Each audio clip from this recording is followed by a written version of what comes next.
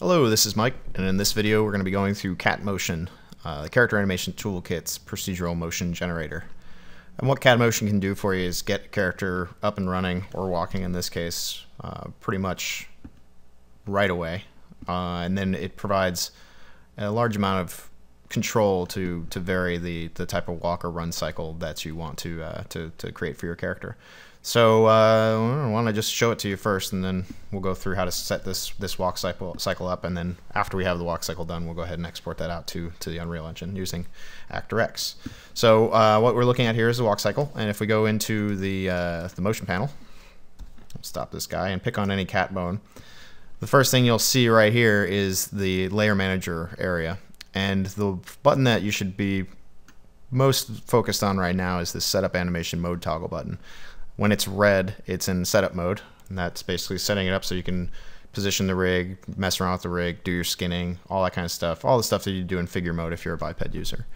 And then when you press this button and go into animation mode, it looks at what you have inside of your layer manager right here to see what kind of animation you have. And you'll see that this first layer is a CATMotion layer, and we'll be going through that in 2 seconds. And then the next layer is an adjustment layer, and I did that to alter the animation on top of what I got from the CATMotion. This will all become pretty clear in a second. So to show you the CATMotion, I think it'd probably be easiest if I just kill these 2 layers. And so we'll be starting from where you are with your character. So right now I'm in setup animation mode. I can't click on it or do anything with it because there is no layer type. There's no layers in here. So to add a layer, you go to this little button right here, the add layer button, and you click and hold it. And there's 4 options. There's absolute layer, local, world, and CATMotion layer. There's a lot to learn with these different layers, but in this video we're just going to be going through CATMotion. So we'll just drag that on there, CATMotion. Got it. Press the animation mode toggle button, and now we have our default CATMotion. So this is what it made by default. If you have a 4-legged, 8-legged, 20-legged character, it does a pretty good job of getting it going. And it's a pretty good starting spot considering how much control you have for the procedural stuff. So to alter it procedurally. So to alter it procedurally, or to alter any of the CATMotion settings, we're going to go to the CATMotion editor right here. And this little paw print brings up the CATMotion dialog box. So while the animation is playing, I'm going to go through here and change some of these settings so that you can see how this works. By just putting the CATMotion layer on there by default, we've got this walk cycle. So what we want to do is start altering it. And the first place that I go is the globals. So underneath presets, there's globals. And basically what this is saying is how long should I be doing CATMotion for? You know, in this case, it's only 25 frames. And then the next value is the max step time, so that's 25. So basically we have a 25 frame walk cycle. If I wanted to make this a 20 frame walk cycle, I could just change this to 20. And you'll see now he's walking a bit faster. And we're not looping because now we have 25 frames. We want 20. So now that we're back to 20 frames, and now we got our 20 frame walk cycle. So the next value down is the stride length. And if we go from the side here, you can see because my guy's got little stubby legs, that's what he's looking like right there. If I change the stride length instead of 160, I'll just type in 80. You'll see now he's making a much smaller walk cycle, much smaller stride. Now the other thing that I noticed right away, because my character again is short and his feet are barely touching the ground, I want to be able to offset this character's pelvis and mid-body all the way to a little bit closer to the ground. And the way that we do that is we just roll down here into the hub area, and there's hub 2 group. And then hub 2, and if you'd actually named your stuff properly, let's go do that actually. I'm going to go in here and name this pelvis.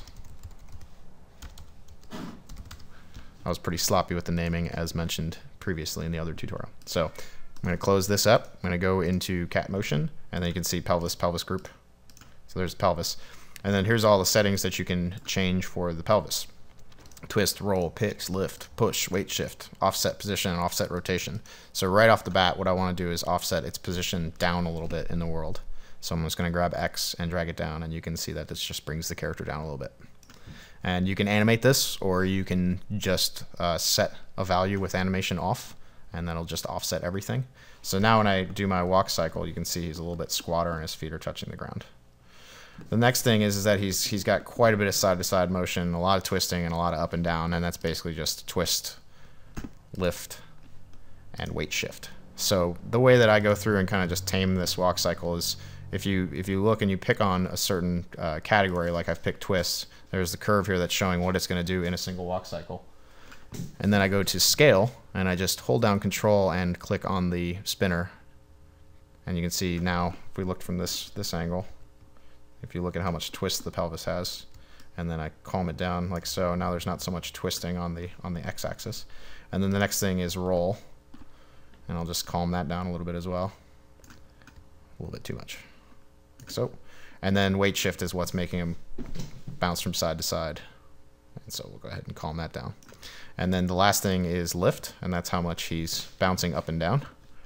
And you know, I could leave it there depending on what kind of attitude you want for your character, or you can completely kill it, or you can make it backwards.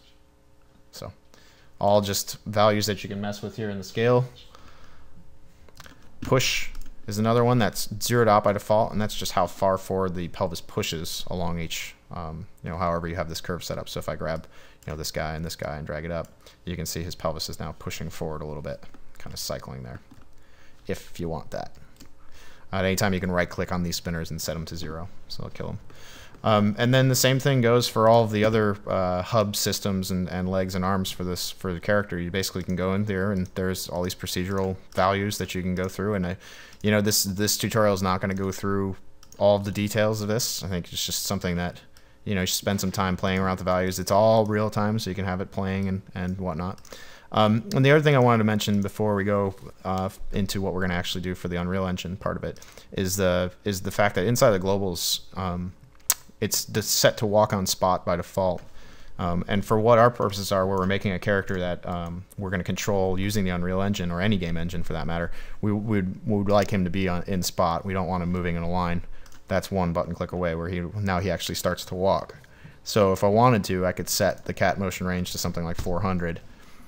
Set my animation max time range to 400, and just let him walk off the screen. So, and then, you know, if I made his stride length twice as much, as you might imagine, he'll walk twice as far and twice as fast. So the cool thing about this is that if you do get into getting into using Matinee or doing any kind of cinematics where the animation is not all in place, and you actually want it have it happen where it would happen in the world, you know, this is one way that you can get characters walking, you know, through the world. And then even more interesting is that you can have it walk on a path node. So what I've done is set up really quickly a path and then a dummy on the path with a path constraint on there. So right now the path the dummy just goes along the path, and I have follow turned on as well, so that the dummy will rotate and follow along on the spline. And then all you need to do is, instead of walking on a line, you say I want to walk on this path node, and just click the dummy. And so what it does is now the character is going to walk with the path node, and it creates all the footsteps based on how fast that path node was. If I go in there and I start messing with the path node's speed, then I'll get a different reaction. He'll basically, now he's going to walk that much faster. So we'll let that play real quick. And the cool thing about this is that much like the biped footsteps, if anybody's messed with those, is that you can go into these and just move them around. So just to show that, I'll push these guys out to the side, and then these guys in real close, and maybe this one up in the air a bit, and then get him back there. And we'll give it a play, and you'll see that he'll walk up onto that footstep right there, and then he'll get all his legs close together to hit those, and then spread them apart. So he'll hit the footsteps wherever you put him, and if he can't hit it, then he'll do something along this line. Yeah, he'll try to hit it like so.